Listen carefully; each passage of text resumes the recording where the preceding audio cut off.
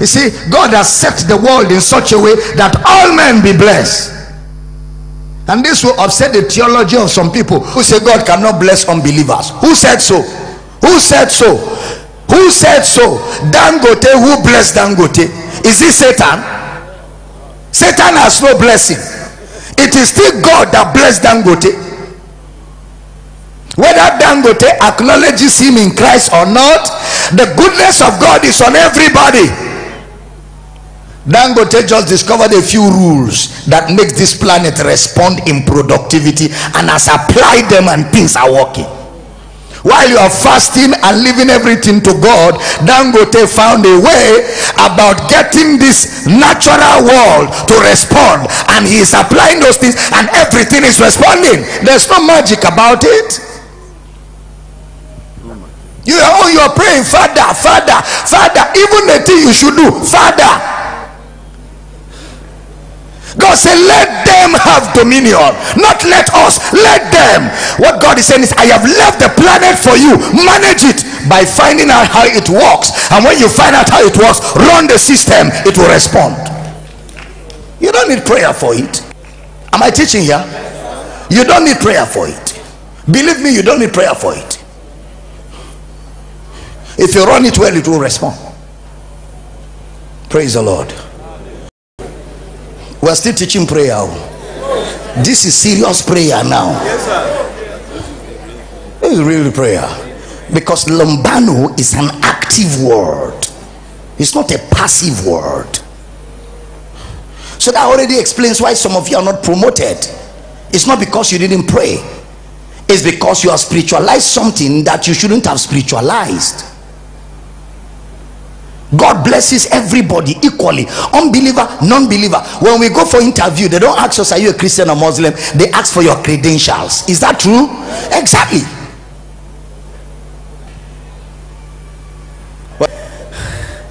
Everything in this natural world is equally distributed to all of us. Whether you are a Christian or you're not a Christian, all of us have equal access to the blessings of this natural world. See, I hear you.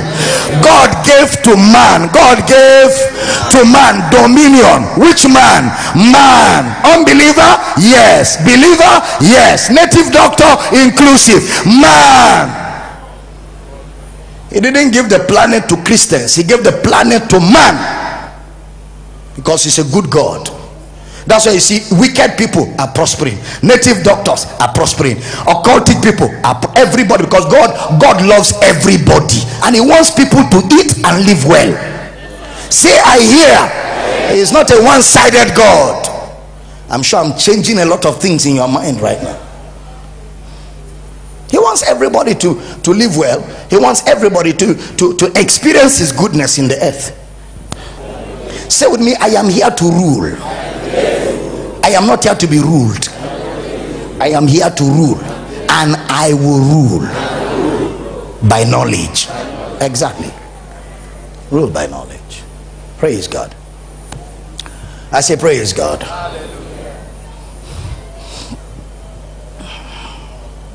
The Greek word for God setting there is the word bercho, B-E-R-C-H-O. It means to do something permanently. He has set the rain permanently. He has set the sun permanently. It just keeps falling. Now it is man that now sets the order of things. It is man, follow me carefully. It is man that said, let us have a segment called commerce and industry. It is man that said, let's establish an institution called agriculture. It is man that said, let's establish another institution called information.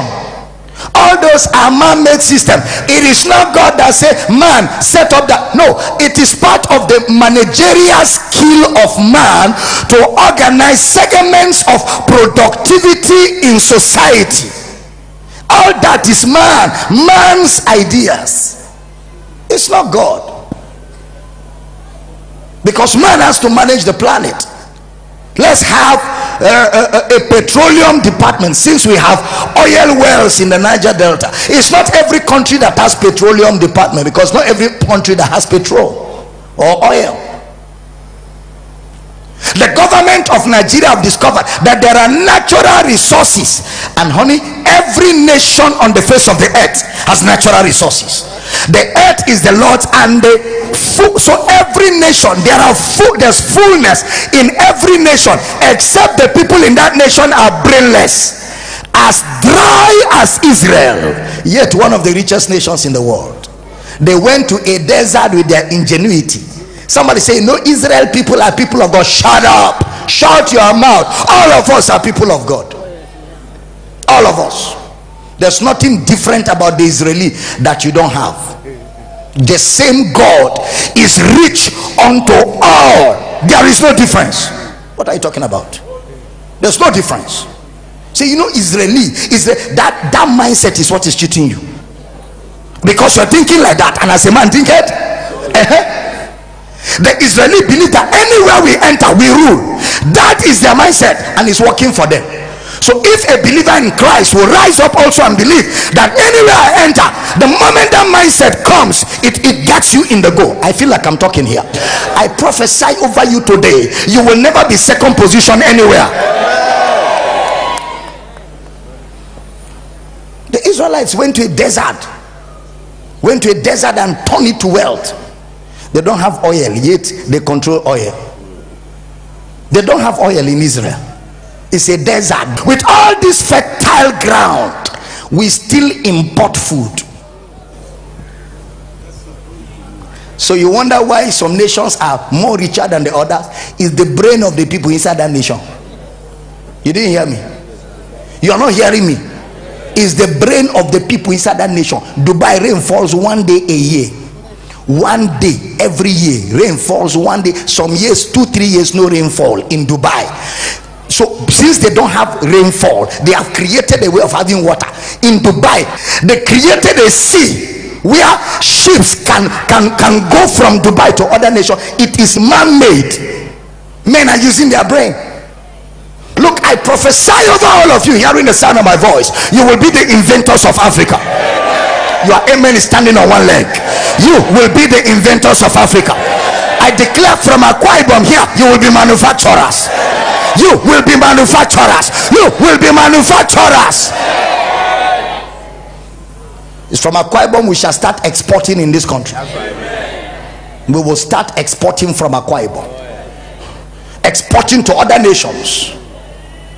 I'm teaching here. Please sit down. What a blessing. Look at Luke chapter 6 verse 35. But love ye your enemies and do good and lend, hoping for nothing again, and your reward shall be great, and you shall be the children of the highest, for he is kind unto the thankful and to the evil. Even people that are not thankful to God, God is kind to them. How many of you have been told that if you pray you don't do thanks, God will not give you next time? You've been told that, but this scripture has cancelled that ideology. He said even people that are not thankful and people that are evil, God is still kind to them. Even the unthankful ones, because God is a good God. He's a good God, and the only thing he wants to do to mankind is good. Even when man rejected him, he went after man, died for man, and has provided redemption for man. What a God. He's a good God. Praise the Lord.